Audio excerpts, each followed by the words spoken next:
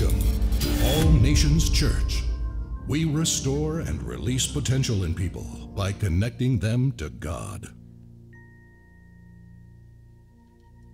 Good morning, and welcome to All Nations Church Kharis House. We are very happy that you're worshiping with us today. Our Bishop, Dr. Frank Ofosu-Appiah, and Reverend Mrs. Mary Ofosu-Appiah welcomes you. At All Nations Church Kharis House, we restore and release potential in people by connecting them to God. This morning's service will be live on all our social media platforms. We will be live on Facebook, we will be live on YouTube, and we will be live on Twitter. Please pick up your phones and tablets. Let us all share. Invite our friends and families, and we believe that their lives will never remain the same.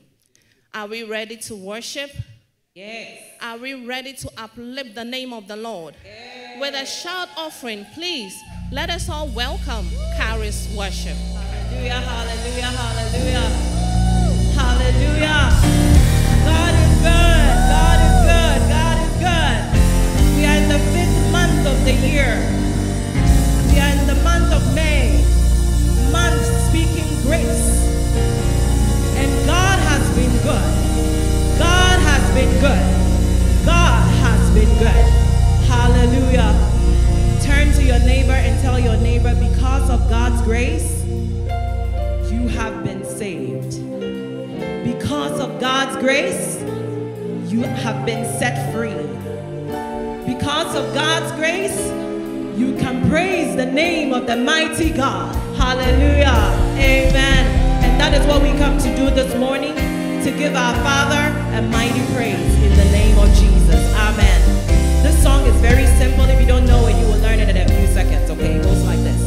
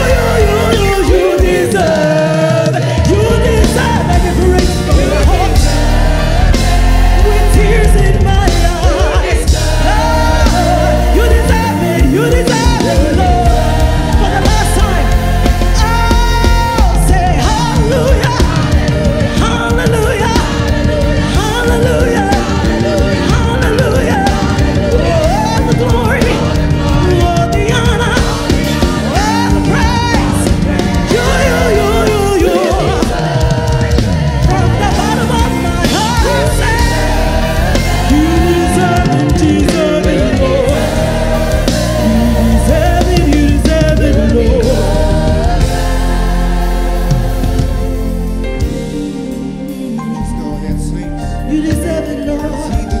You deserve it, Lord. You deserve it, Lord. You deserve it, Lord. Does he deserve it, your Lord. praise? You deserve it, Lord. Does he deserve your praise? Does he deserve the words from your mouth? Does he deserve it? So the book of Lamentations 2:22-23 talks about how faithful he is. Talks about the faithfulness of God from January to February to March to April to May. Come on now, saints. Come on now. So many people started this year with us, and a lot of them are not alive this very minute, this very hour. Come on now. Oh yes, come on, come on. I'm saying so many people had high and lofty plans for today, Sunday, the 7th of May, but they're not alive at this very minute, this very hour. It's not because we're any better than them, but it is because of his grace, his mercy. So come on, saints. Come on, saints. There's a worship on the inside of you. Come on. Let it flow. Let it flow. How grateful are you? Come on now. You do not need any song. You do not need any song to spur you up into worship. How grateful are you? How grateful are you? Come on now. All I just want to say to you, Father, is great is thy faithfulness, oh Lord, my Father. There is no shadow of turning with you. Thou changest not, thy compassions, they fail not. As thou hast been, thou forever will be. Can I say that one more time? Woo. You don't know.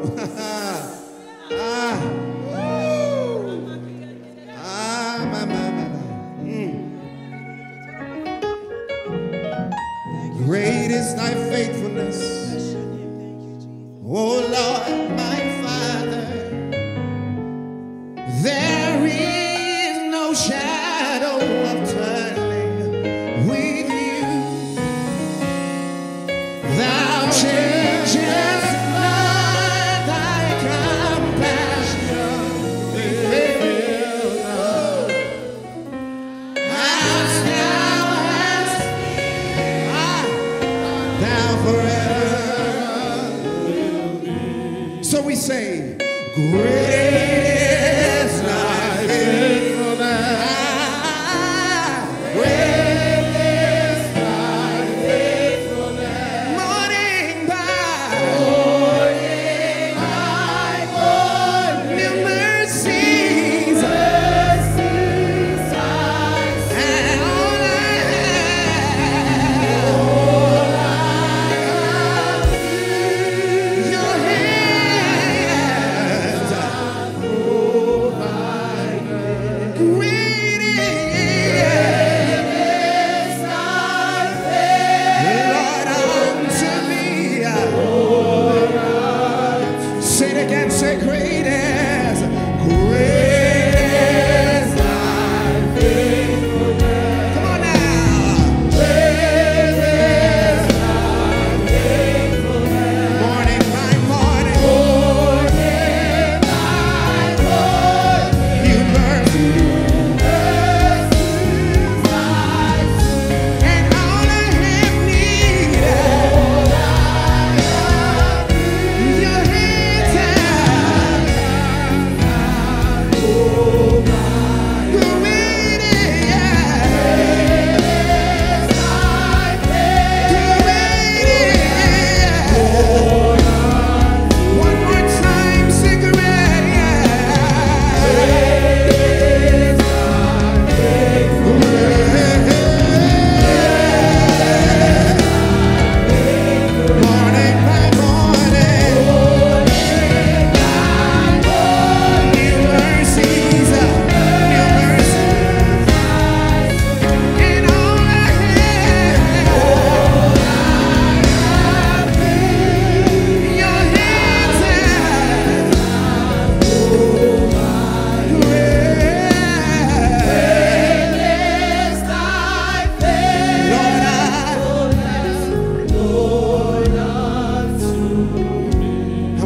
years, summer and winter. Come on now. Springtime and harvest. Sun, moon, and stars in their courses. Shine with all in many powers. I'll thank a Redeemer. I'll thank a Redeemer. Say one more time, say summer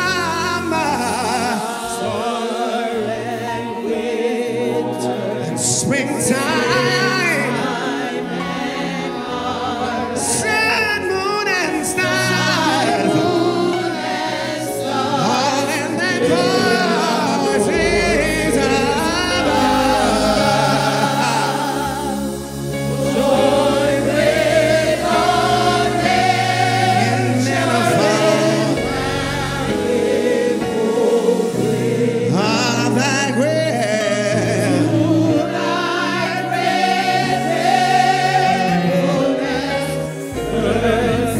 sacred is our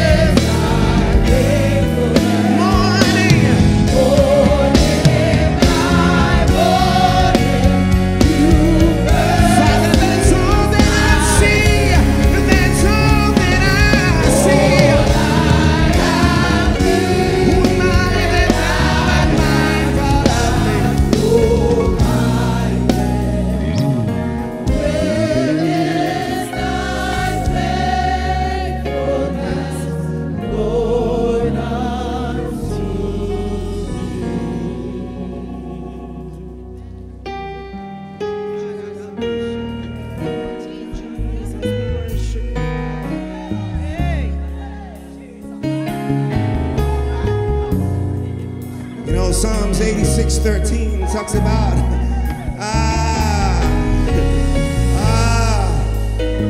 how great his mercy is day after day. Kharis, help me say, great is your mercy towards me. Your loving kindness towards me. Your tender mercies I see. But for your mercy we will be God.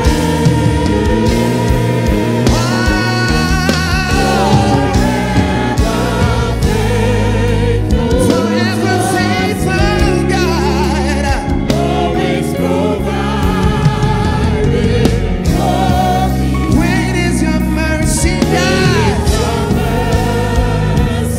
But for the mercies of the Lord, where would we be? Oh, lift your voices and say, it's your mercy towards me. Your loving kindness towards me. If I had the tongue of a million angels, I see. It would not be enough to say that your mercies, God, forever faithful towards me, always providing for me. What you see is a product of grace. Your mercy towards me. Great as the day. Rip it up, rip it up, rip it up, rip it up, Great is your mercy towards me. Your loving kindness towards me. Your tender mercies I see day after day. Is there somebody in the house this morning that is a product of grace? grace. Somebody that knows that it is not by your strength, it is not by your intellect or ability, but it is by His grace, it's by His mercies that we stand here today.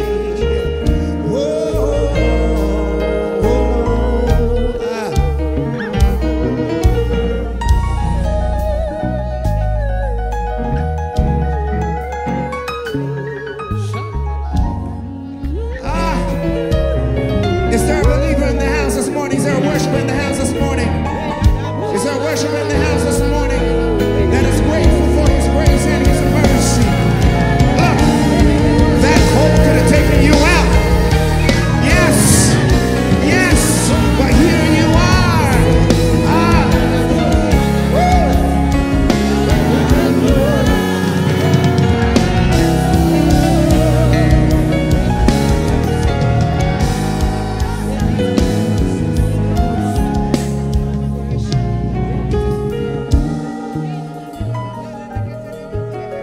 Let everything that has breath praise the Lord, and let the leaven proclaim that He's God. We worship you, Father.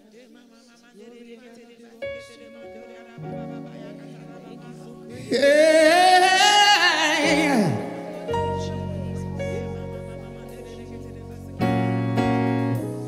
You take the mercies that we see, God.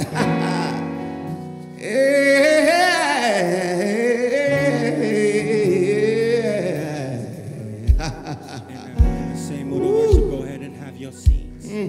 Be in a mood of worship, go ahead and have your seats.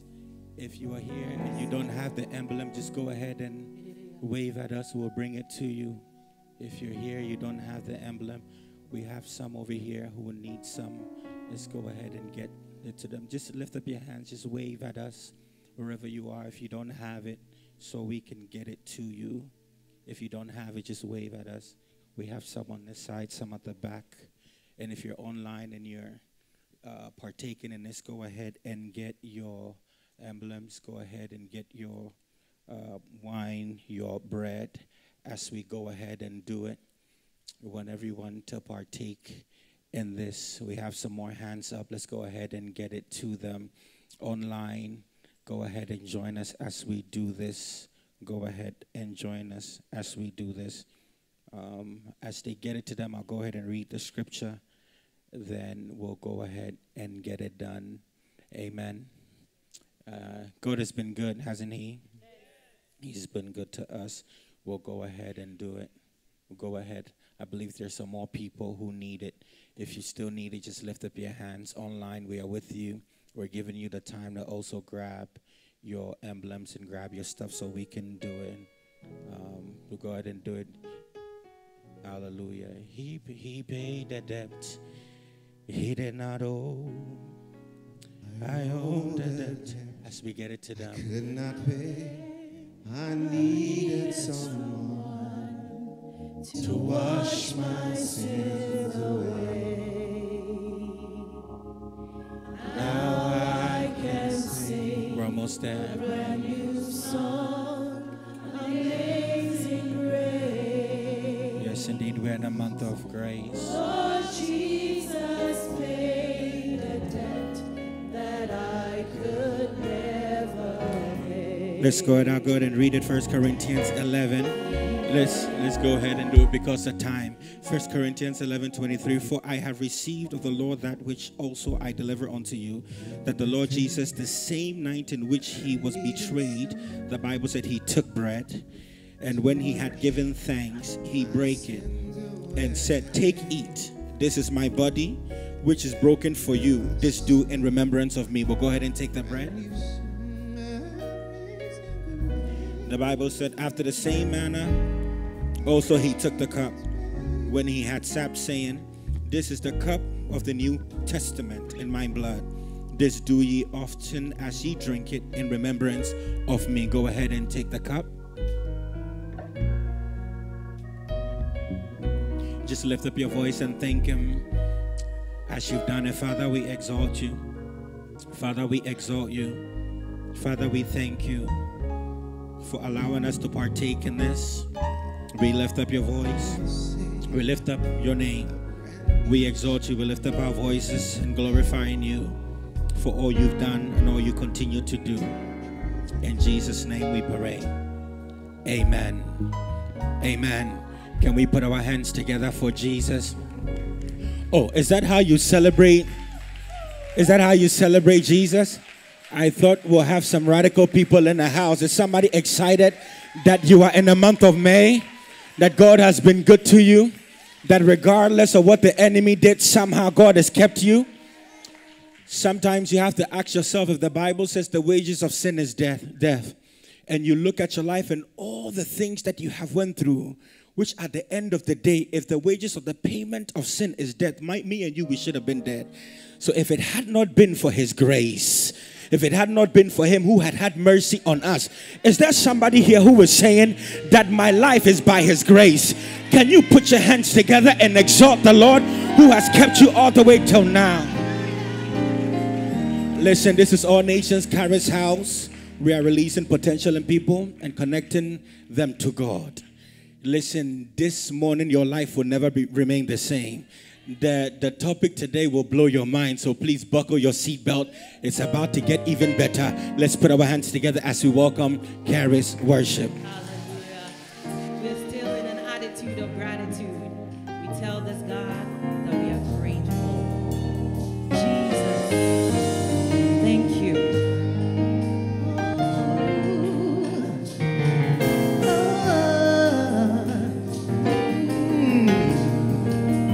You look past my sin, my guilt, my shame, and brought your love. You looked beyond me, oh. You looked beyond me, oh.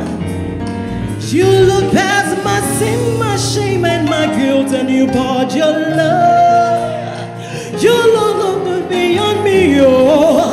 You looked beyond me, oh. And I'm the one that you have shown me mercy. You have shown me mercy. You have shown me mercy. Daddy, daddy, daddy, I'm the one that you have shown me mercy. You have shown me mercy. You have shown me mercy. Do I have anyone testifying of the goodness of the Lord in this place, Lord? We thank you, Lord. We adore you, Lord. We praise you, Lord, for everything you've done, Lord. You look past my sin, my guilt, my shame. You look beyond me, every flaw, every shame, everything. You look past my sin, Lord. There were many sins. You looked beyond me. I'm the one.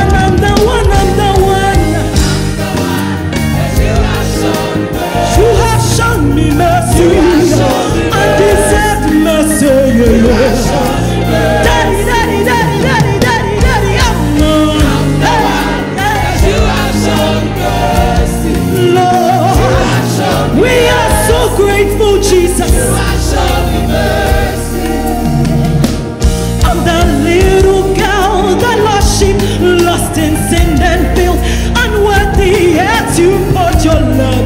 You poured your love on someone like me. I was naked and cold, I needed covering, fashioned to your test, and you have trusted me in your righteousness alone. You look past my sin, my guilt, my shame. You poured your love.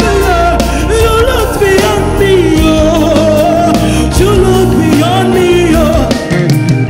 You look past all my flaws and my shame, everything I've done to hurt your heart.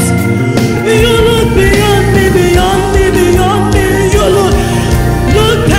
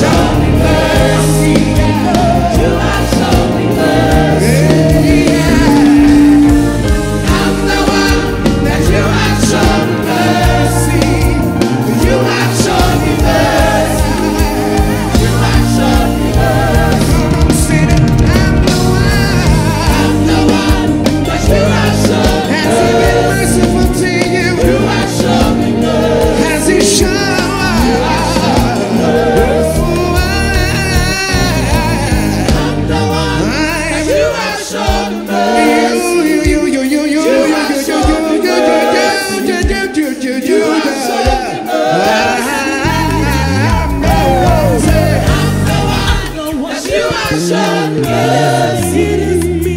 You have shown me mercy. You have shown me mercy.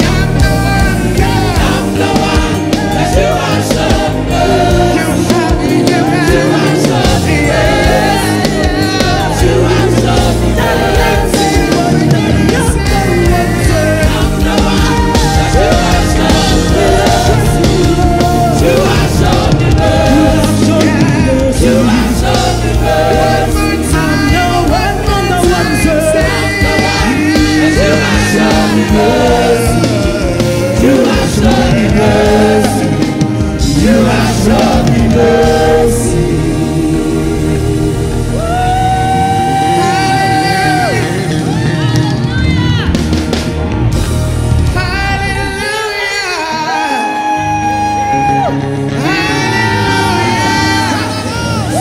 From the wisdom of God's heart, the commission has gone forth.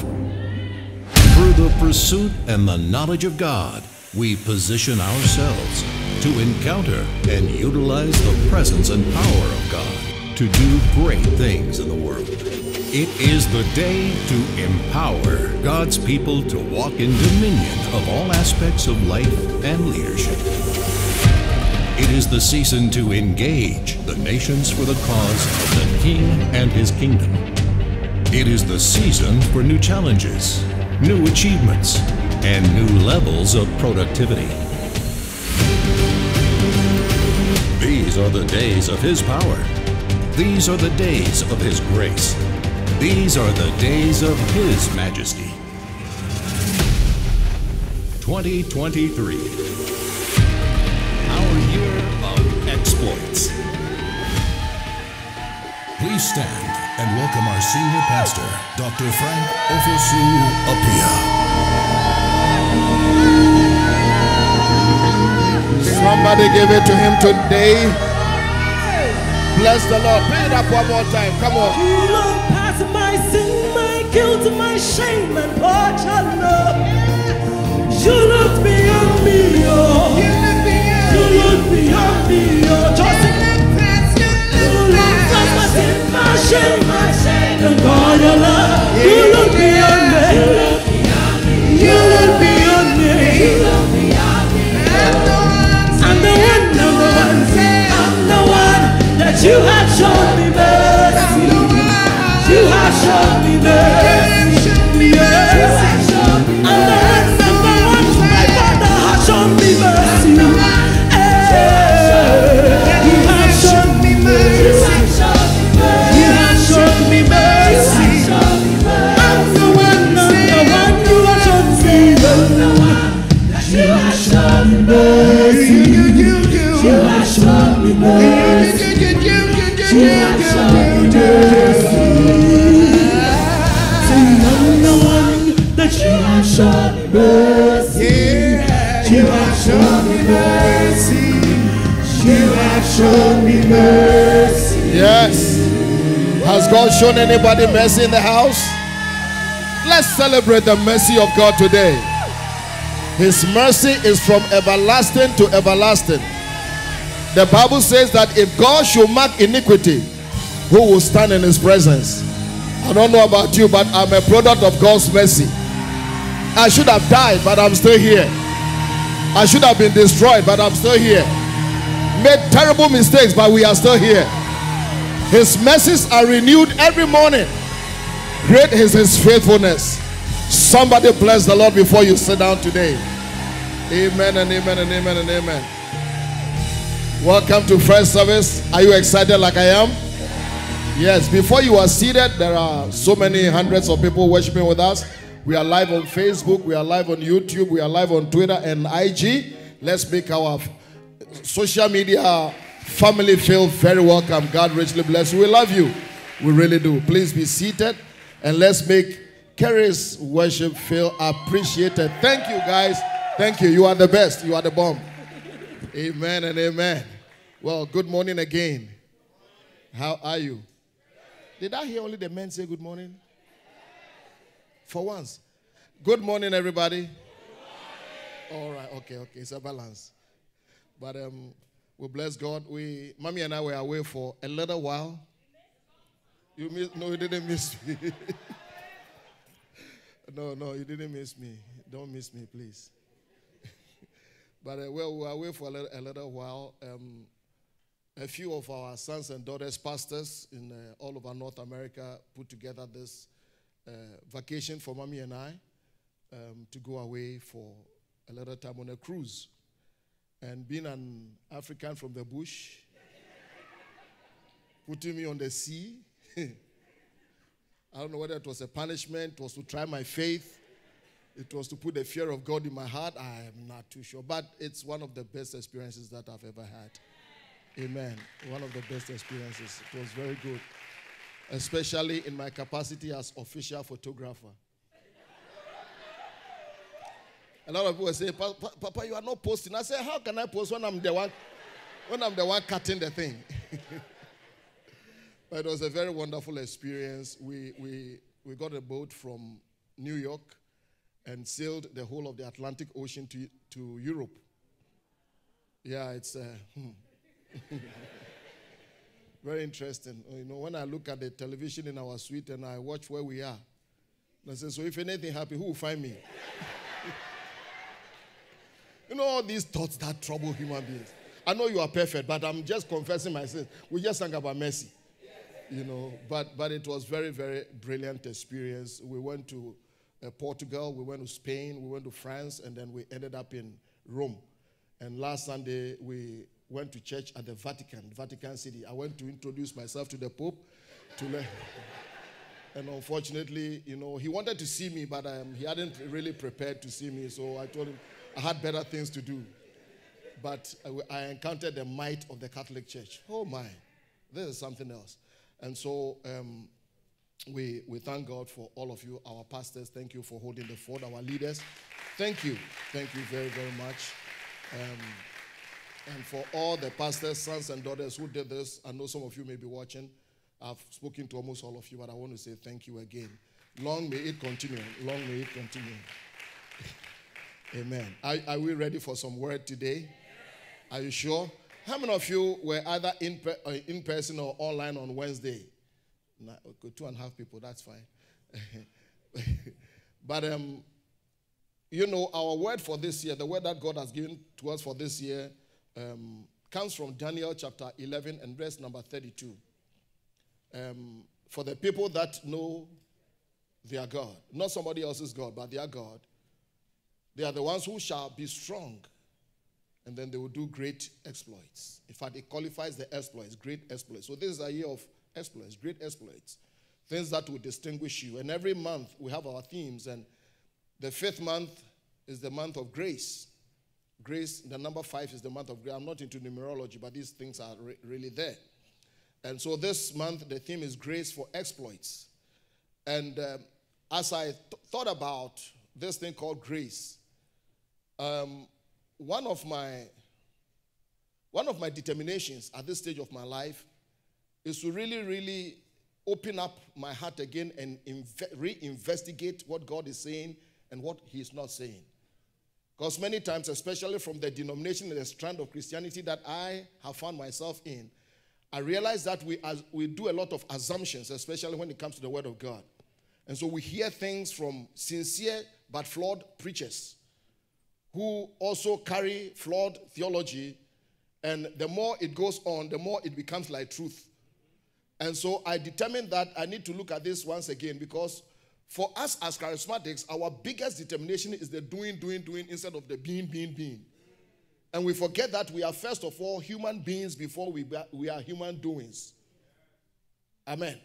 And everything around you and everything that you do is informed by who you are. No matter how gifted a cook or chef you are, you cannot make good omelets out of bad eggs. It's very important. And so I began to, so on Wednesday night, if you're here, when I talked about sufficient grace, we looked at the true manifestation of grace from the standpoint of God's word. I told you that I discovered 32 renderings of grace. And on Wednesday, we talked about 10 of them: saving grace, promotion grace, provision grace, preaching grace. All of these things are there. And today, I want us to look at another dimension of grace. Because I told you on Wednesday night that for many people, grace, they think that grace is the freedom to do everything that you want. And we looked at Romans and said that, shall we continue saying that grace may abound? And he said, no, we shouldn't do that. Grace, liberty is not the freedom to do what you want. Liberty is the freedom to do what God wants you to do. Then we also saw that grace is not exemption from effort. Because sometimes when you ask people who have accomplished things, how did you do this? And they tell you, oh, it's just grace. They are telling you that, don't waste my time, I won't tell you. Because grace is not an exemption from effort. There's nobody who achieved anything without effort. Effort is part of divinity. God worked. Jesus said, I must work the works of him who sent me while it is day. Jesus said, my Father works hitherto, and I also work. So when you work, then grace empowers the work that you do. If you don't study for that exam, no amount of grace will bring you supernatural recall. I know I'm busting your bubble, but that's fine. And so we are going to look at this thing called grace from a very personal, I'm taking this thing very personal today. And I'm going to take my time to teach you the word of God. I'm standing today in an office and grace of a teacher to teach the word. Because the grass fades, the grass withers and the flower fades, but the word of God abides forever. The thing that will change you and I and make us into the image of Christ is his word. When we look into the perfect law of liberty and the claims of God's word is laid upon our hearts, then we are transformed. But grace is such an amazing concept in the Bible. Grace. Grace is the nature of God. Grace is God's goodness in action. On Wednesday, I declared that grace is God being God. You can never purchase grace. You can never earn grace. It's God's favor, mercy that he gives to you. You and I, as undeserving as we are, from the portals of heaven, he decides to give us his grace. It is grace that reached out from the holy portals of heaven into the abyss and the abject pit of human misery and weakness and depravity, and showed us mercy and favor and lifted us up. All of us seated here, listen, people of God, we are products of grace. Had it not been for the grace of God, you and I would not be here. I know you are perfect.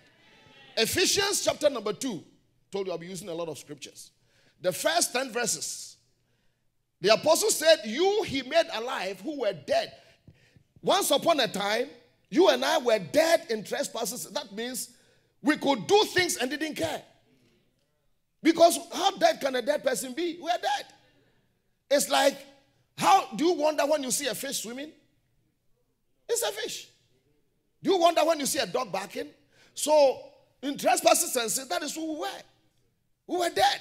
But look at what he did. He made us alive. I've shared my testimony before that for 20-something years. I didn't know Christ, and I lived a little bit outside of town, and I never heard a bird sing. I never did.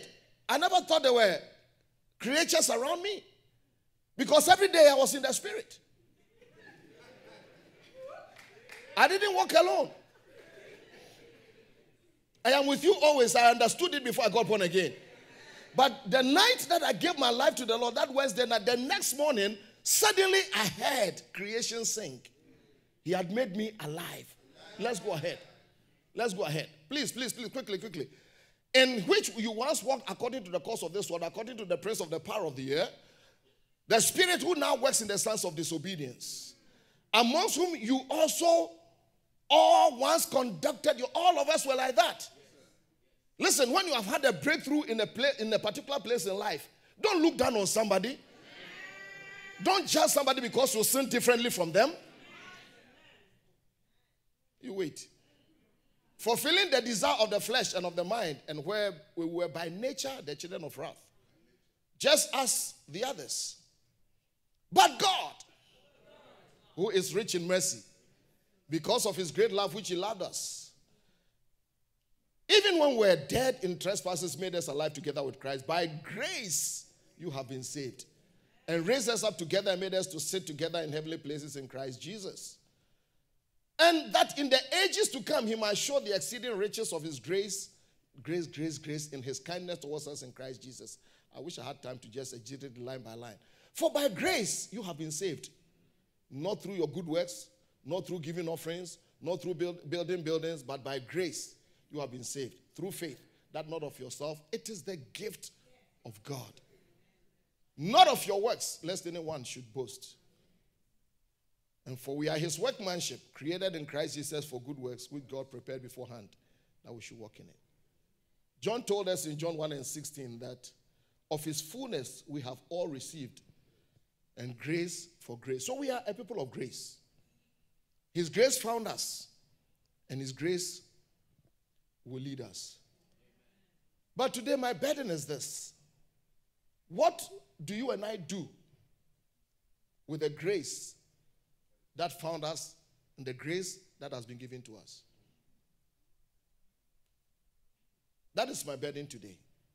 What do we do with the grace? We talk about grace. We have read it. He has made us. He has given us. He has shown us grace. But what do we do with that grace? In one short answer before I unpack this thing, we need to give the grace out. I said we need to give the grace out. Jesus said that freely have you received and freely give.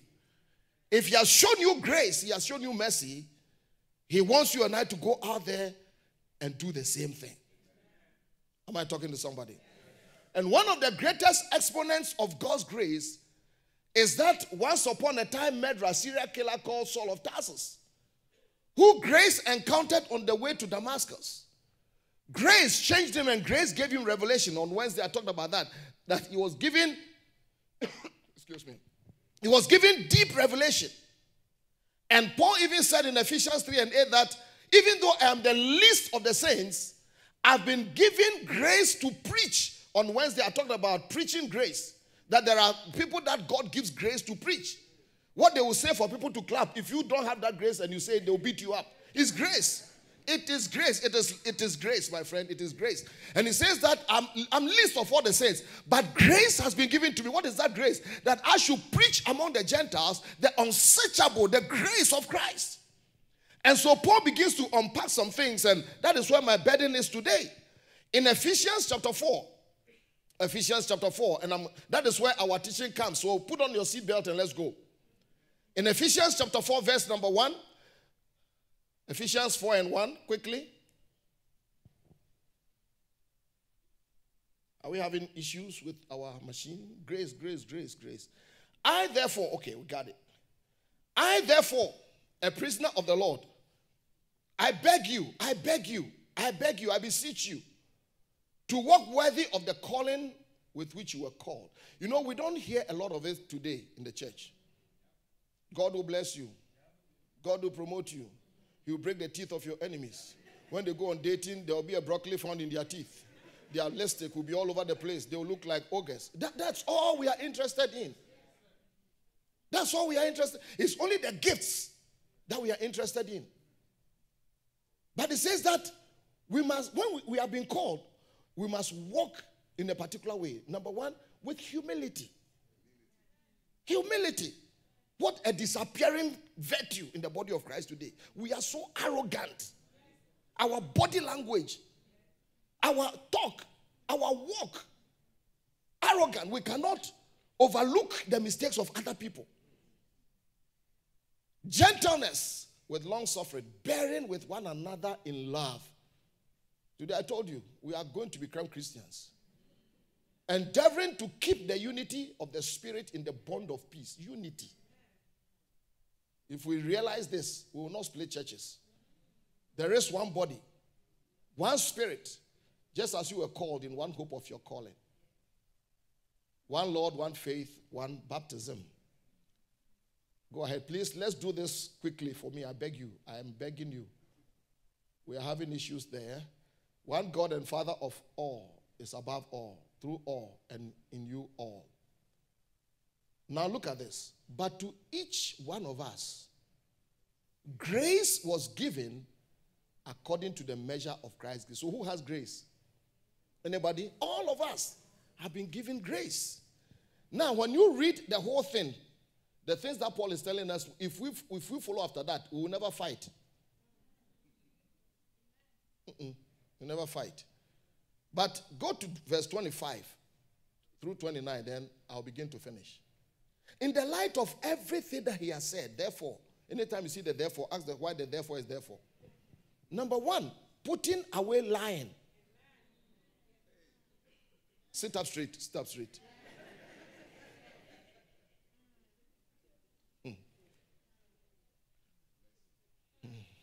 Putting away lying. Lying. Let each one of you speak truth with his neighbor. For we are members of one another. Which means when I lie about you and you lose something, I also lose the same thing. You are okay to be angry, but don't let the anger let you sin. Do not let the sun go down on your wrath. Nor give the devil topos. That's where we get topography, space. Let the one who stole steal no longer. Don't shoplift. Don't take things that don't belong to you in the church. When you borrow people's things, return them. Rather, let the one labor working with his hands what is good, that he may have something to give to him who has need. That's a ministry. This is where my burden is. This is where my burden is. This one verse is what we are going to deal with. Do not let corrupt words come out of your mouth, but what is good for necessary edification, that it may impart grace to the hearer. So I'm talking to you on the ministry of grace. Please give me that verse 29 in the NIV. Let me do work with that. I said a lot of amens this morning because I may not get some from you. Give me the NIV verse 29 of Ephesians 4 if you are able. Let's look at this. Then let's unpack that. The NIV, if you can have it. Other than that, then okay. Let me try and get it from here. NIV. It says that NIV. Don't try my grace. Maybe they're having issues with it. Sometimes these things misbehave. But listen, it says, listen carefully, do not let any unwholesome talk come out of your mouths, but only what is helpful for building others up according to their needs, that it may benefit those who listen. Paul, speaking on behalf of the Holy Spirit, from verse number 1, when we read, he said, now that you have been born again, shed the old patterns of life, the life that you lived before you met Christ, and then begin to walk in newness. And one of them, according to here, and that is my burden today, is that we must recalibrate our language and our vocabulary. Remember, he said in verse number 7 that all of us have been given grace. And he said we should minister that grace. We should give that grace. He has given us grace, and that grace must be given to others. So in effect, you and I are ministers of grace. Can you tell somebody, that person, that I'm a minister of grace? Oh, please say it like you mean it. Or say it like you are an evangelist of grace. And that grace must be given, first of all, by the words that we speak. I'm sure all of you will remember how somebody's kind words impacted you and made you feel loved in your life. I am sure the way somebody spoke about you and the way they spoke to you formed a good part of your life. A lot of people are damaged today because of words that have been spoken over their lives. You became the pawn on the chess table of your parents. So sometimes when your mom cannot confront your dad, she will confront your dad through you. Look at your head like somebody I know. You know what I'm talking about? And gradually these things are said over us and said over us and said over us, and then they affect us. Hear me. The words we say, the words we speak, and the words we hear, they have tremendous impact in our lives. This generation that we are in, we are using more words than any time in human history because of social media. This morning, I went to Facebook in the morning to look at our advert so I can share it again. And Mommy walked in the room and I said, where I come from? Ghana. I come from Ghana. I said, people can talk. She said, are you telling me or you are just advising me? It's like, come on.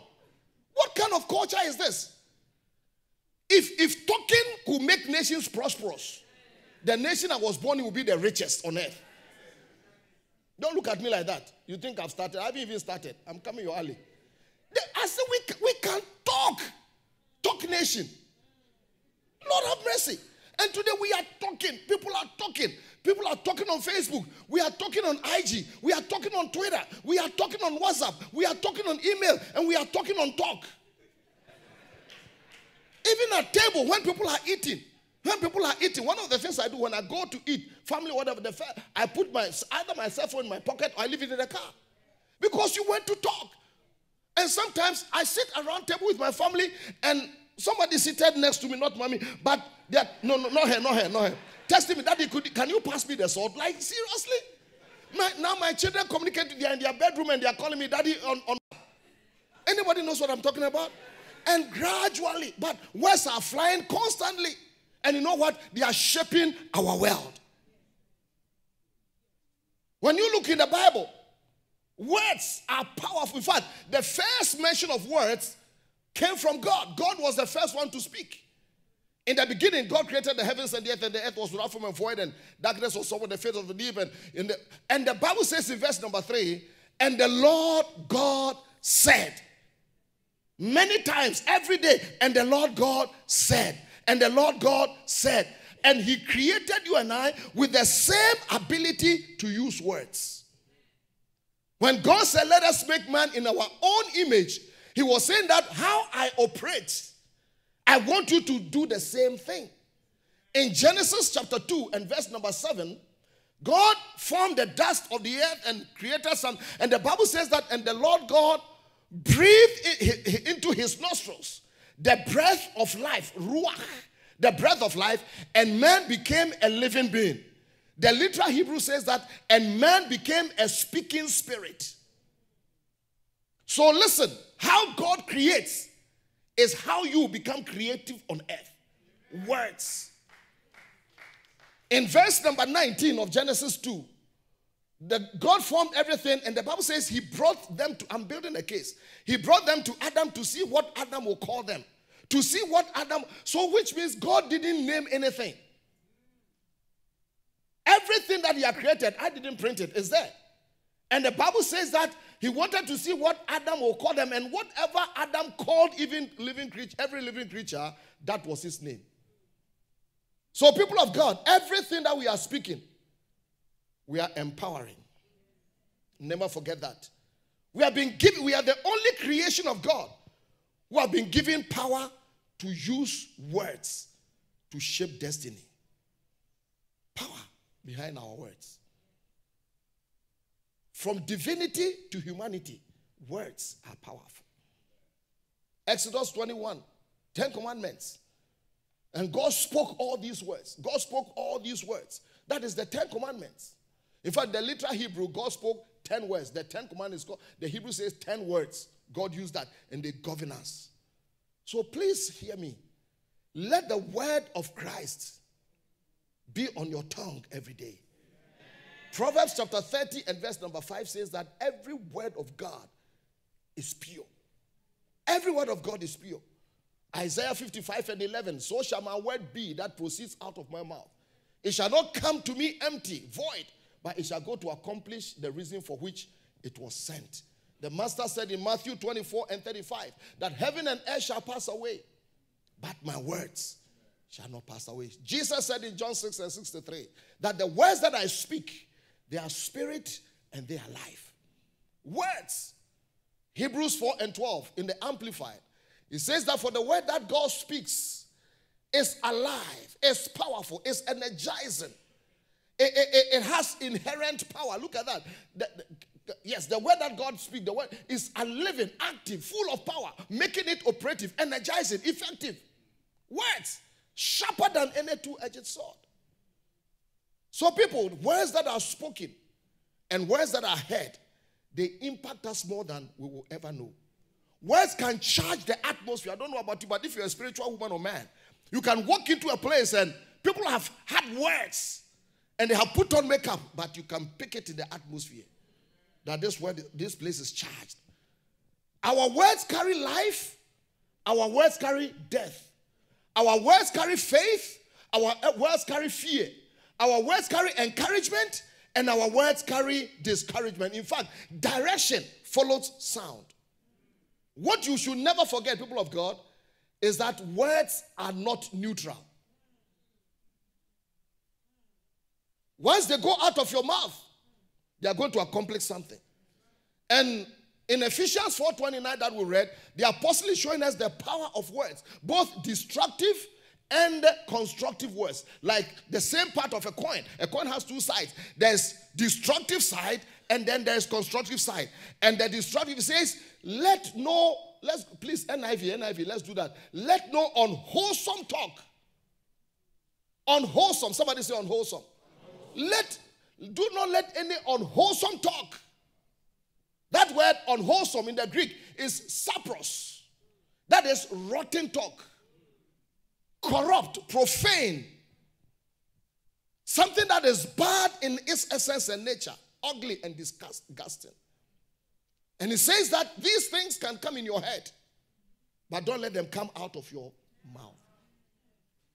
Because once you unleash words, you can cause damage to people, to environments.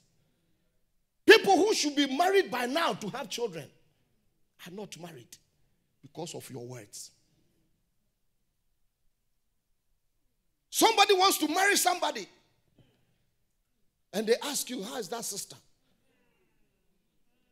You don't think you are killing somebody's future.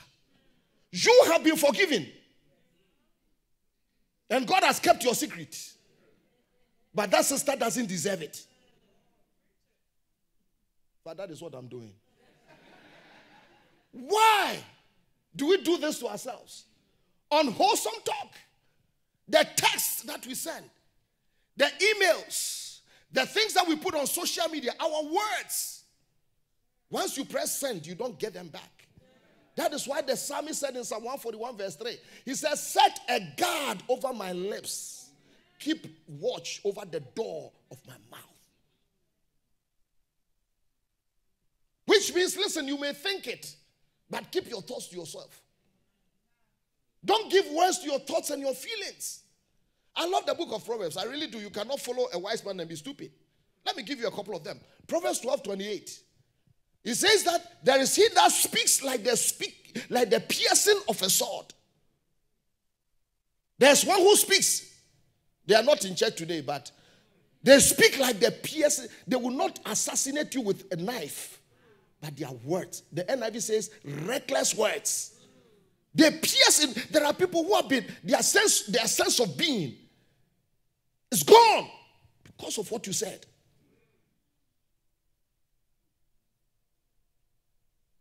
Words. Proverbs 18:21 says that the power of life and death is resident on your tongue. Please give me James chapter 3. Please give me James chapter 3. From verse number 2. I told you I'll use a lot of words for today. Did I indicate? Thank you.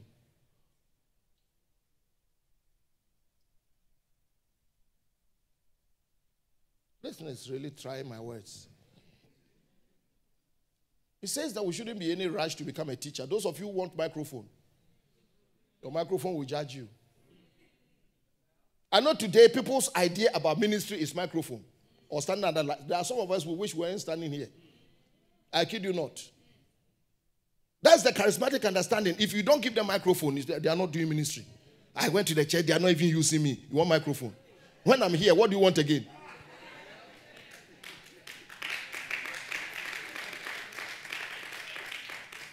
Don't be any rush to become it, because whatever you are teaching will test you. It says teaching is highly responsible work. And teachers are held to the strictest standards. And none of us is perfectly qualified. We get it wrong, nearly every time we open our mouths. If you could find somebody whose speech is perfectly true, you'll find a perfect person. In perfect control of life. It's talking about your tongue. A bit in the mouth of a horse controls the whole horse. A small rudder on a huge ship in the hands of a skilled captain sets the course of the face in the face of strongest winds. Now look at this. A word out of your mouth may seem of no account, but it can accomplish nearly anything or destroy it. People's lives are destroyed because of your words. You are a liar. There's something wrong with you. You are a witch. It's not funny. Something wrong. You have issues. It only takes a spark, remember, to set off a forest fire. You saw what happened in California when somebody was jailed because they left a little forest fire. A careless or wrongly placed word out of your mouth can do that. By our speech, we can ruin the world or turn harmony into chaos. Have you realized in churches, in groups, one person in that group kills harmony and there's chaos. Throw mud on a reputation. Send the whole world up in smoke. Go up in smoke with it. Smoke right from the pit of hell. This is scary. That's what the Bible says. You can tame a tiger, but you can't tame a tongue. It's never been done. But I know it can be done because of the Holy Spirit. The tongue runs wild. A wanton killer. The tongue is a wanton killer. Look at it. Look at the contrast. With our tongues, we come to church, we have fun, mercy. Worship, worship, worship. We bless God. Hallelujah. Blessed Father.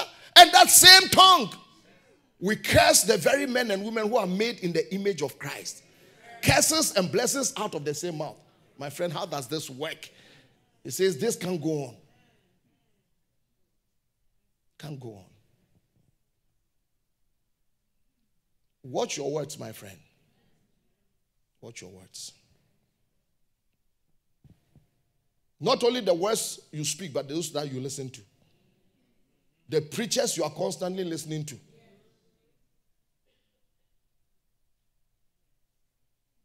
Because whoever is informing you. Paul turns the coin around. Let me get out of this. And he admonishes us to be ministers of grace. That is our calling. Listen, in order to be a minister of grace, you don't need to go to Bible school.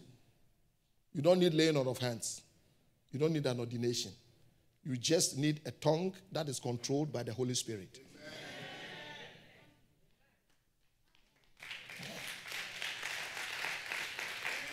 Please give me my scripture in the NIV. It says, don't let any unwholesome talk come out of your mouth. Then it goes on to say,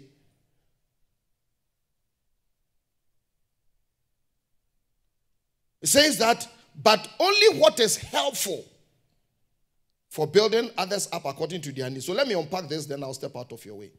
So number one way to be a minister of grace is to speak things that are helpful. Somebody say helpful. Say it. Listen to me. From today, can you determine that my words will be helpful rather than hurtful? My words must become a form of ministry into people's lives. He says only that which is helpful. The word helpful, Greek, agathos. It means inherent goodness. Inherent goodness. And remember, one of the fruits of the Spirit, Galatians 5:22, is goodness. Goodness. I think one time I told mommy that I think I need to teach on kindness. Just think, this thing called kindness. Because sometimes charismatics,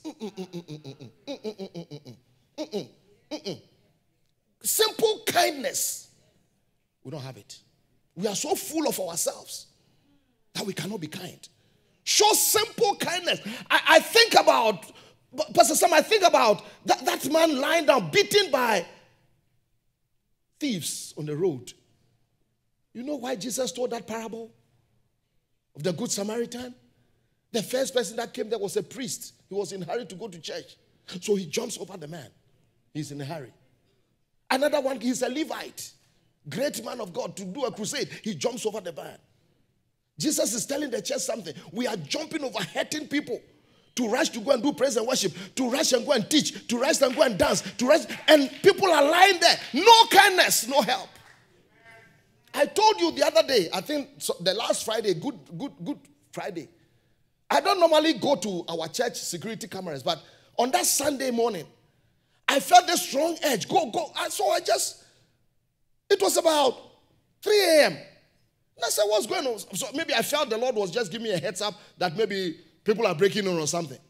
So I went in there and I saw somebody in the cold lying in front of our building, our church door. And I walked by, I said, look at this. So I looked at the man. It was cold. And for about 1 hour, I was watching the thing. I wanted to get up. I actually called Ben Pencil. Like, Ben, there's somebody lying in front of our door. The pastor must be cold. All night, I couldn't sleep again. I woke up very early. Went to pray. I couldn't even pray well. Kept looking at the man. Then getting to the light of day, Christians started coming to church. And I saw the man packed his things. Christians walked right past him and came into this sanctuary. And the Lord said, I let you see that to see the state of the people you are pastoring. I wept like a baby. Ask her, she will tell you. Why are we like this? So we cannot be helpful. People are hurting. Help. That should be your nature. You should be a good person. When they were looking for the first deacons, the Bible says that people who are good, Stephen was a good man before filled with the Holy Spirit. Good. We talk about God is good. Remember Jesus said that out of the abundance of your heart, Matthew 12, out of the good things of your heart, speak. What you speak reveal your soul. Your words are the mirror of your soul. So when you store up all kinds of things in your heart, they come out. Let your words help and not hurt. And if you cannot say anything good, please zip the lip. Give me my scripture again. I know they won't say amen, but fine. Give me the Ephesians. Give me the Ephesians.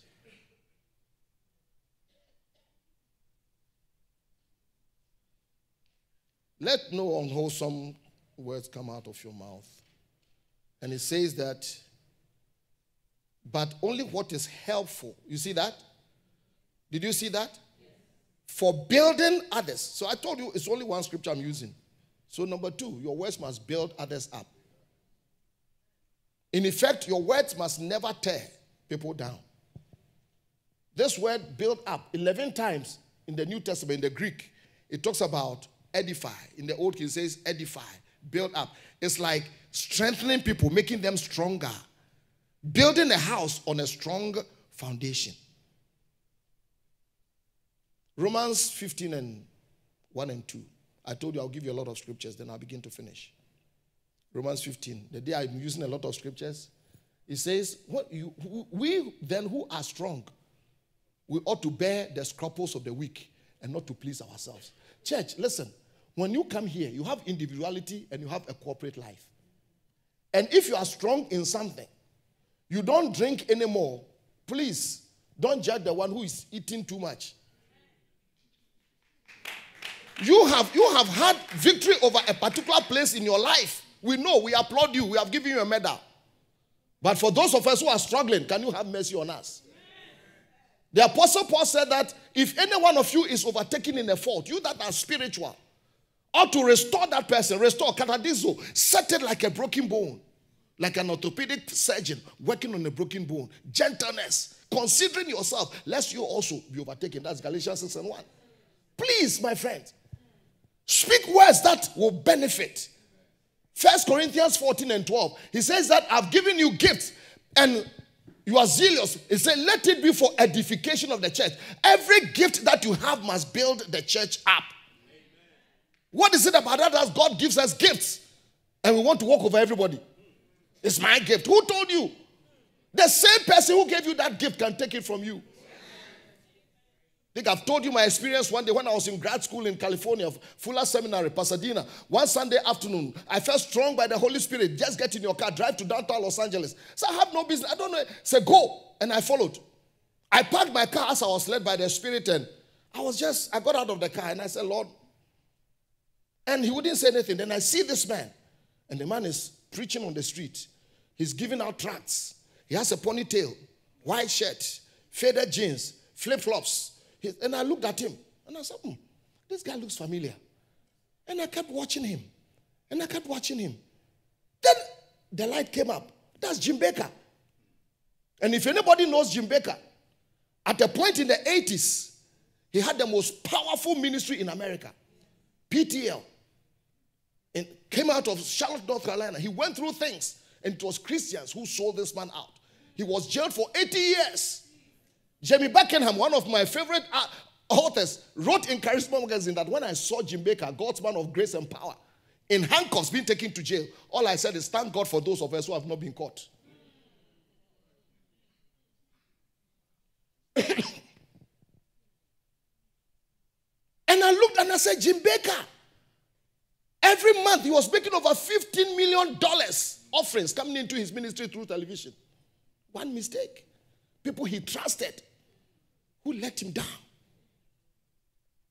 And the Lord said, I brought you here to see this, that if I gave it to you, I can take it from you. That was worth more than my master's degree that I was trying to get. This one was not a master, it was a mastering degree to master you. And the Lord said, don't master the word, let the word master you. I hope I'm teaching you. Use your gift. Give me verse 26 of that same verse. I hope I'm not troubling you too much. How is it, brethren? Whenever you come together, each of you have a psalm, teaching, talk. Everybody has one. Revelation. Let all things be done for edification, for building. For building. Paul said in 2 Corinthians chapter 10, verse 8, that the authority that is given to me is for edification, not for destruction. So when you have been given authority, church, leader, pastor, deacon, visioneer, whatever has been given to you, is for building up, not for tearing down. So when you have been given an office in the house, remember this. When you're looking over a ministry, when you're looking over people, the last words of David, in 2 Samuel 12, it says that, and the Lord spoke to me, the anointed one of Israel, the Holy One, the sweet psalmist. And he said, he who rules over men must be just, ruling in the fear of the Lord. That is leadership. That is why for some of us, we can't throw our weights about like some of our counterparts for you to fear us. But we abuse that too. He says that the things that are needful, according to the needs. The third thing is according to the needs. As a minister, your primary commission is to meet needs. That is ministry. Please, I hope I'm teaching you. Say it again. Say yes. Yes. I told you I've taken all my amens before I came to church. We want to grow. I want you to grow. I want you to grow. On Wednesday night, I told you one of the first scriptures that I memorized as a young born-again Christian, 79 or so, was grow in the grace and knowledge of our Lord Jesus. Growth. That thing stuck with me when a retreat in a place called Aburi. That was the first scripture I memorized in my life. I felt so proud. But grow in the grace. With youth, I was just about 20-something, 22 or so. So when you're a minister, please, your primary concern is to help the needs of others. When Israel was wallowing in bondage in Exodus 7, God said to Moses, I've seen the troubles of my people. I've heard their cry because of the attack. I know. And because of that, I have come to rescue them. So when you see, when you know, when you hear, God has given you a ministry. That is why for me, John was the most powerful minister amongst the 12 of Jesus. He was the only one who had a privilege given by God to look on the nakedness of Jesus. Because Jesus was crucified stark naked All the others had run away. The only one who saw it was John. So when God gives you an opportunity to see somebody's nakedness, he's giving you a ministry. Cover it. Cover it. We destroy people. We talk too much. Look at the powerful messages that have been taught in this house. You won't hear them in Virginia. You won't hear them in the city of London. It's lies that people hear. And for me, the painful thing is not the one who spoke the lies, but the one who chose to believe. They are the worst. They are the scavengers. And the way people believe, look at the unction in this house. You never talk about what your pastor preached. Who is going out with somebody? Is that your business? If you were beautiful, they'll go out with you too.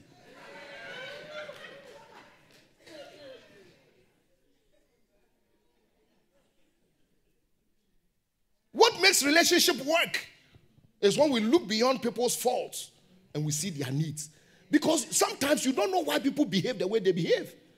If you check why they are behaving the way they are behaving, you find out their history. What do you suppose that when you go to your doctor or something, they give you these 18-page forms to fill? Who was your father? Was you a drunk? Was you a this? Did you smoke with it? It's not that they want to find something behind the thing. Why you are behaving the way you are behaving. So please, speak. When you see a need, the first thing, speak verbally very well. Let your words be kind. Let your words be faith-filled. Tell people you'll be okay. Tell people things will happen for you. In psychology, there's this thing called the Pygmalion phenomenon, the Pygmalion effect. What is it? It's what you speak over people constantly is what they eventually become. They got a lot of money to research to find out what the Bible has been telling us all the time. That as a man thinks, so is he. That Adam spoke and the thing became. So that is why I choose to preach the way I preach. You can have problems with me, preacher. But I speak into the king and the queen in people. Everybody who is wrong knows they are wrong. I didn't go to Bible school to go and find out how to tell people how terrible they are. No, I came to tell them that you may be terrible, but something good can come out of you. Jesus met Simon Peter and he said, you are Simon, but you shall become Peter. You are weak, you are like a reed, but you shall become the rock upon which I will put my church, and the gates of hell shall not prevail. It is about time, preacher. Listen, this is your work cut out for you. Speak into the good of people. Speak into the need of people. Speak and let people know that they can become. This, what is it about that we rejoice? Mommy and I went to the particular church when we were in Ghana. We came out and I said, what is wrong with this preacher? It's like this in your face. Bam, bam, bam. And I said, so you brought a hammer to come and hammer people like this? Let me tell you, you know why? The Pharisees and the scribes, they started very well. But somewhere along the line, they missed it. Because they mastered the art of judgment. They mastered the art of hammering people. And they went on and they became hypocrites. Listen to how God talks to us. He calls us a holy nation, a royal priesthood, a peculiar people. Why? He is speaking what we can become.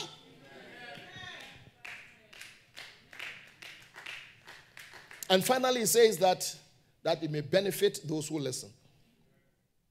I know we all talk to benefit ourselves. We should learn to benefit people. That word benefit, you know, in the old King James, in the New King James, said that it will minister grace. The NIV says it will benefit. The word benefit is the word grace. So this is a house of benefit. House of grace. Kharis house. That's the word Kharis. That's what it is. Grace. Amazing grace. And we all need it. We all need it. I told you the scribes and the Pharisees, they didn't do well at all. Look at Matthew chapter 7, verse 28 and 29. I hope you've learned something. I'm going away. I'm stepping out of your way. Matthew chapter 7, verse 28. And so when Jesus had ended these sayings, that the people were astonished at his teaching. For he taught them as one having authority and not as the scribes. The scribes were full of judgment. The scribes were full of telling people they are going to hell in a handbasket. Even though those people still know. Those of you who are going to hell, you know it. But he taught. He came into the synagogue, Luke 4, the Spirit of the Lord was upon me. And after he had finished, in verse number 22 of Luke, and says, they all bore witness with him and marveled at the gracious words. Gracious words. Words that are full of grace. Speak for those that it will benefit your hearers. So my last question is, who is hearing you? Who is listening to you? Who are you influencing with your words? Who are you? 3 people. Number 1, when you speak, God hears you. God does. Malachi chapter 3 verse 16 said that those that fear the Lord spoke amongst each other, and the Lord heard them. And a book of remembrance was written. So the things that you are saying, a book is being written. So a lot of the things that some of you are going through is not because of curses or anything. It's consequence. They recorded your words, and you are getting them back.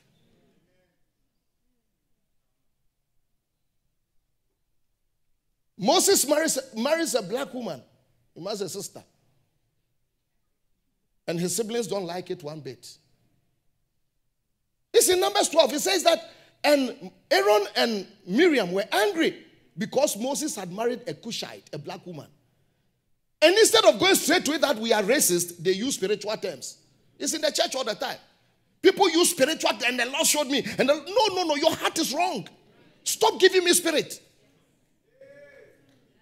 You are racist. Stop using spirit. And the Bible says, and the Lord heard them. You may never know, some people got removed from your life because he heard them in conversations that you didn't hear. The Lord heard them, and he called a staff meeting. He said, 3 of you, stand up. And when God says 3 of you, go to pastor's office. You know how it feels. And when they got there, he said, now 2 of you, step forward. And he said, how dare you speak against my anointed? I hope the church will understand this. Today, you fear nothing. There are some things that happen to people. I know the reason, but I won't speak the reason. It's not generational curse. It's your mouth that speaks against authority. And God himself said, were you not afraid to speak against my anointed? Church, let's go back to some old-fashioned scripture. And things we don't understand, keep quiet. Stop talking about great men and women of God. Stop it. I know people who are defeated preachers, and all they love is to talk about other preachers. I know them. Do I care about them? No. Jesus said, if you don't believe me, look at my works. Say, you dare not. Listen, church, stop this sharing things about pastors and doing. You are an evangelist of Satan. Instead of an evangelist of grace. You think me, I don't know things? I know things. Not that I've heard. I know things. Will they come out of? No. One day when I'm dead at age 302, and you are alive by any chance, and you see me, all you have to say is that the things that this man is carrying with him to his grave, only God knows. Stop it. Not only God, but others hear your words. Are you concerned that others hear your words? What are your words doing to people? What are your words doing to people? Church, I think it's about time some of you must be bold enough to look at people in the face and tell them, you cannot be my friend any longer because you are a gossip. Then finally you hear your own words. And finally, I'm done.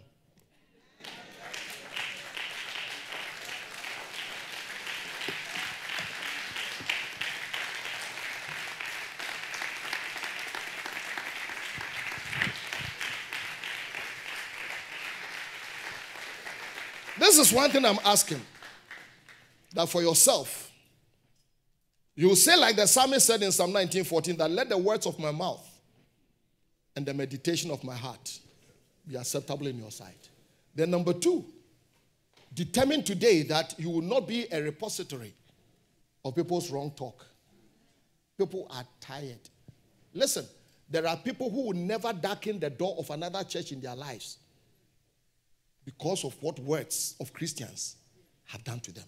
If there's a safe place ever that people must go to, it's the church. When I used to drink a lot and things, listen, I felt safer sometimes in the nightclubs. Because those places we go, we drink, we let our head down and we tell secrets. And we don't hear it after tomorrow. Today, somebody even comes in a prophetic word. That's why I don't let cameras pick up when prophetic ministry is going on. people's mothers in Africa hear it.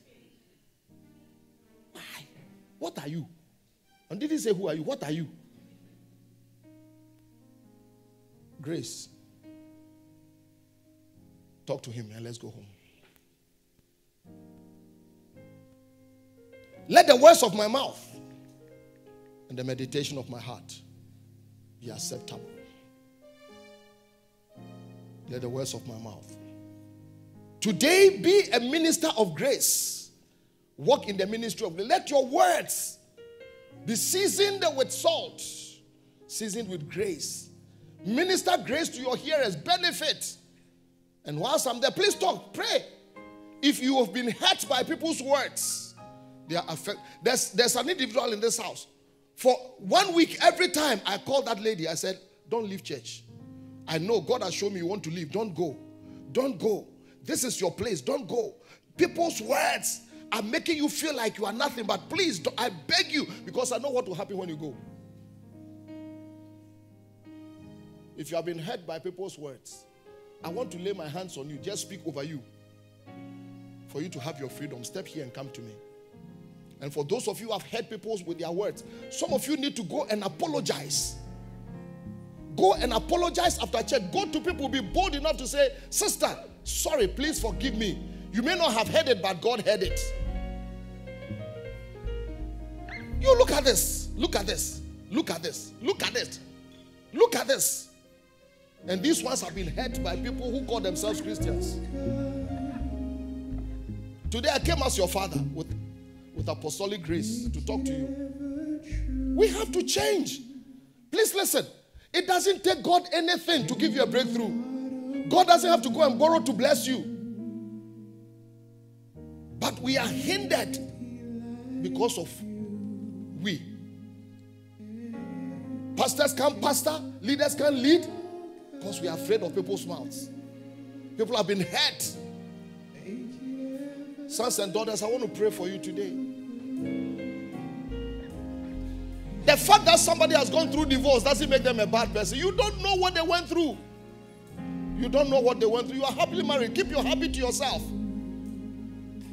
Hypocrite. If you had the same opportunity, you do worse.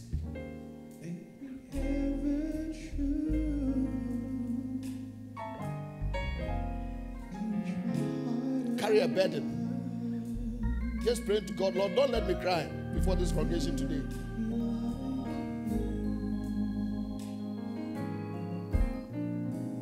Sons and daughters are wounded. They are wounded. It's the church that we must hang around people. Love them. Tell them your secret is safe with me. You can come out of this. I've had people who are pastoring churches today, that if I hadn't stepped into their lives once upon a time, wonder what would have happened. You think you are powerful because you know people's secrets? No. Anytime God shows you something, He has trusted you. He has trusted you. Cover people's nakedness.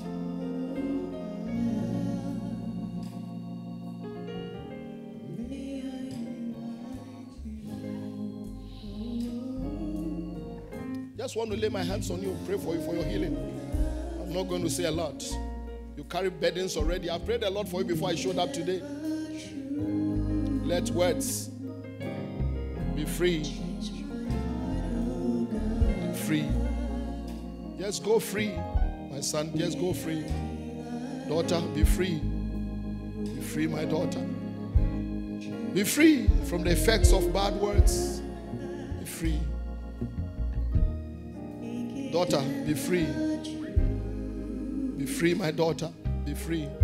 Be free. Daughter, be free. Please, when I finish laying hands, please, you may be seated. My daughter, be free. Daughter, receive His healing for freedom. Be free. Be free. My daughter, be free.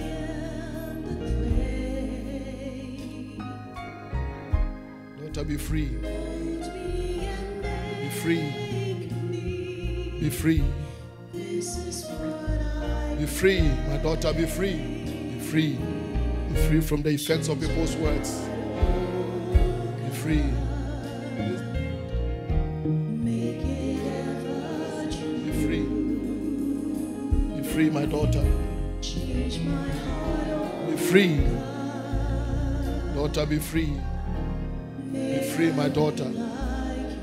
Son, be free, absolutely and completely. My son, be free.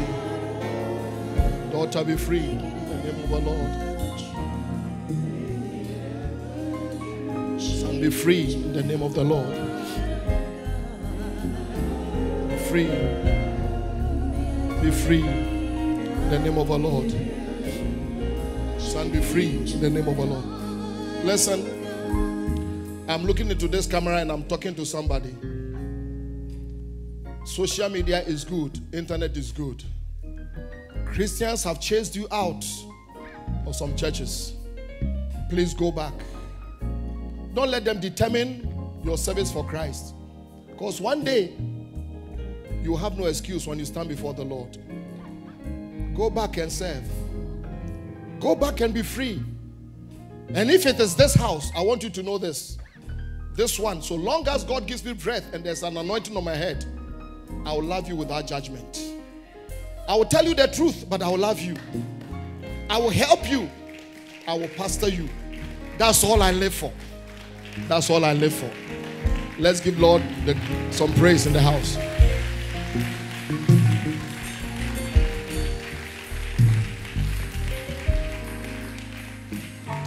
Please, let's sit down and let's prepare our offerings. Let's prepare our tithe and our offerings today. Let's give to the Lord. Let's give to the Lord. And please don't forget about our legacy project. Don't forget. I think I'll give it an emphasis again before we leave here.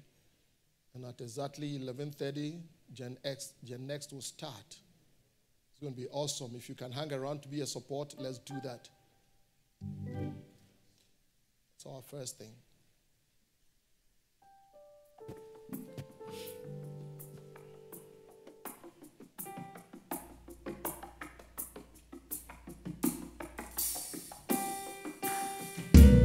Let's be generous today. Let's give. Those of you online, family and friends, don't log off. It's all there on your screens. Let's give.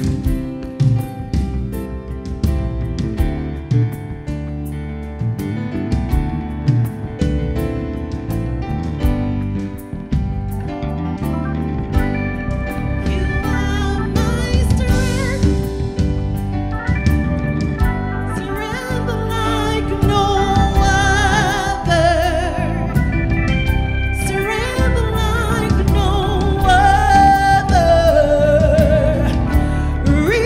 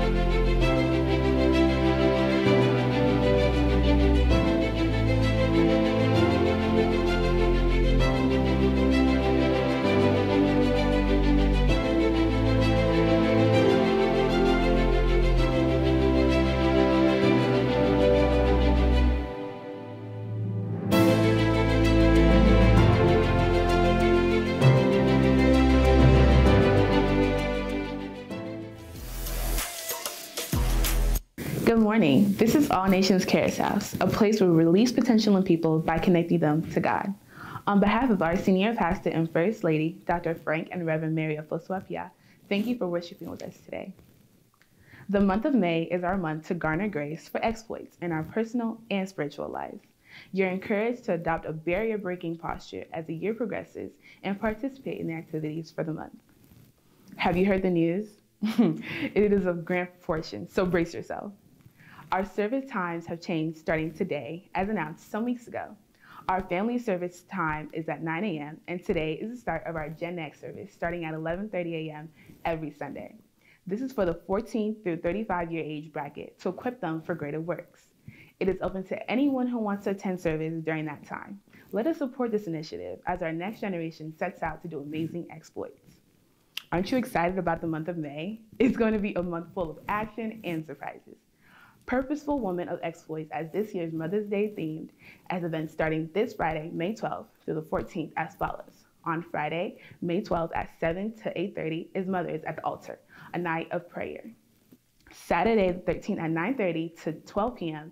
is an in-person discussions, fun activities, and more. Breakfast will be served. Then on Sunday the 14th will be the grand finale Mother's Day celebration service at 9 a.m. Let us celebrate our exemplary and virtuous mothers. All events will be right here at 781 Athens Hwy, Loganville, Georgia. See y'all. Grace Conference is upon us once again, and our guest speaker is none other than Reverend Bob Ando. The dates are May 18th, May 19th, and Sunday the 21st. You do not want to miss this. Come on down to Kharis House, 781 Athens Hwy, to tap into the grace for exploits. Don't forget to save the date, take some time off, and get prepared for ISI 2023 from July 19th to the 23rd. It's going to be one for the books. Come and gain some knowledge for your ministry, business, and everyday life. Remember, it's tailored for us all. Registration will be opening soon, so make sure you don't miss out. If you own a business and are interested in being enlisted in our ANC Business Directory, please complete the listing form and drop it off at the bookstore. Forms will be available at the lobby, but must be dropped off at the bookstore. If you have any questions, please reach out to Ms. Rita at 404-578-3367. A gentle reminder to visit our Manna bookstores for all your reading resources, the Word of the Year inscribed apparel, and a lot more. Let's continue to pray and encourage one another to stay connected to All Nations Kharis House on all the social media platforms. Until next time, this has been your distinct partner, Nadia Kusi.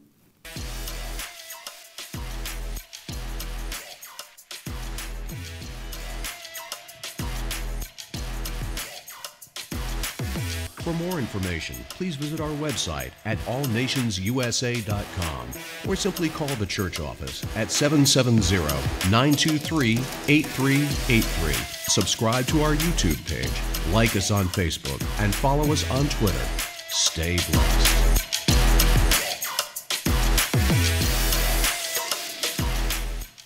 Thank you, Nadia, for just a couple of emphasis today. The Grace Conference, please don't forget, it's coming up May 18th and 19th. We're starting on a Thursday. You know, this house, we don't do very elongated meetings. We want meetings that are powerful. A lot of you have experienced the ministry of Reverend Bob Ando. His life is grace. His life is grace. A totally illiterate person, never went to school or that kind of thing, who speaks like that and operates like that. He has bought half of a city. This last time, Mami and I were in their city in Ghana to do leadership. He owns half of the city. And there's grace on him. And I want him to come through this house. So 18th and 19th, Thursday and Friday, 7 p.m. Then on Sunday, 9. Then, of course, Gen X at 11:30. So please, please, please, don't you forget. And then our legacy project is coming up. We want to do something for our young ones. For those who were in the prayer meeting yesterday, Pastor Brian was here. I'm sure you heard some of the powerful things he said and the little testimonies that I gave. So please do not forget. If you haven't pledged, if you haven't given, let's give to this. Remember he said that people my age don't do new projects like that. But it tells the measure of person I am.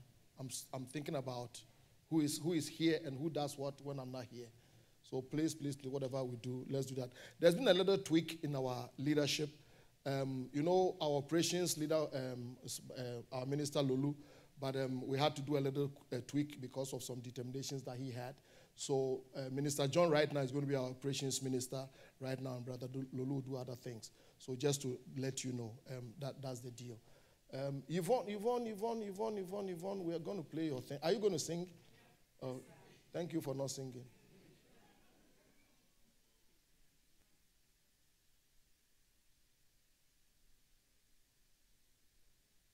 You are bringing me money? Then what are you going to do with that? You have 91 seconds. Your time started 3 seconds ago. Thank you. Good morning, church. My name is Grace. I say that because really my name is Grace. I'm a product of this house, not by my own power, because I've been taught well by Papa and Mama Mary, and of course awesome pastors in the house. I give glory to God, and by the grace of God, I have a song that is coming out on May 10, and I thought it wise. Thank you. And I thought it wise that because this is my home, and why not let the church see it first before it comes out on Wednesday? So with the privilege that I have, I don't take it for granted. I want you all to see the song. Just the reason why the song came out was I work in the healthcare field. I know a lot of you work in the healthcare field. During COVID, we went through a lot, and the experience I went through and how I felt came out with a song. So I just want to say thank you, Papa, for the opportunity to serve here as well. Enjoy. This is the title is "In This Place, in This Place, in This Place." Anywhere can be your place. Please hold. No, we don't have too much time. Don't hold. Play. Do the reason for the song first so they will see it. I just want them to have the meaning to the song. It's important. Yeah, we know the song already. The reason for your presence, Lord. Jesus, we need your presence, Lord. Come be in our midst, come flow in our midst, oh God. We need you, we need your presence, Lord. Oh, we need your presence, Lord.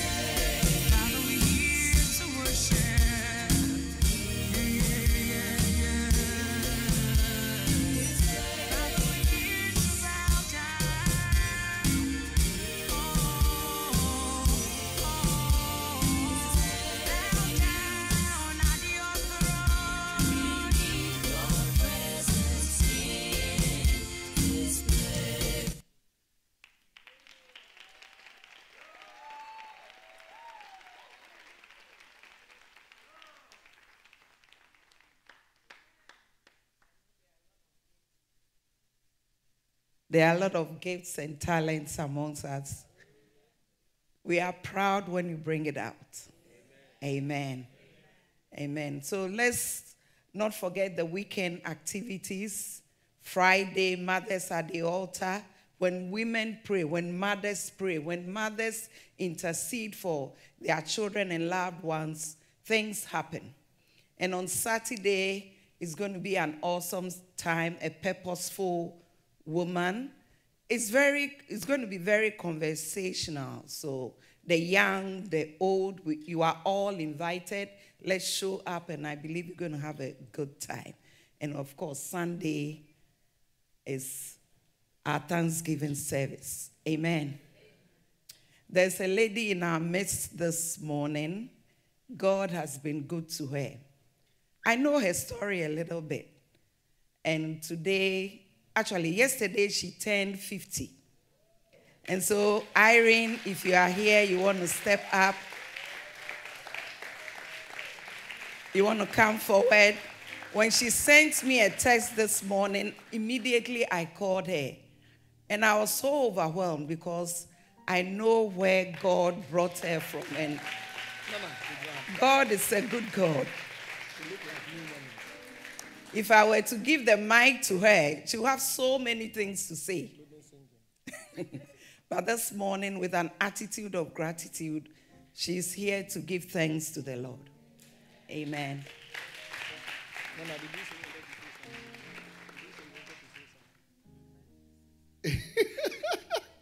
Yeah. Take my microphone. Preach. Good morning, church.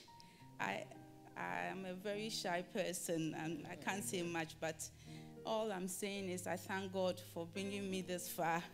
It's been a journey for me. I don't know, I was so naive growing up. I guess I was spoiled, but when I began to face the challenges of life, I had a different worldview. I've had some, but God has taken me through all of them. And I stand here as a healthy person because of the grace of God. Thank you. It's true, she was very spoiled. Renee is the daughter of the king of my town, Cove Town, the paramount chief, very powerful, gracious man.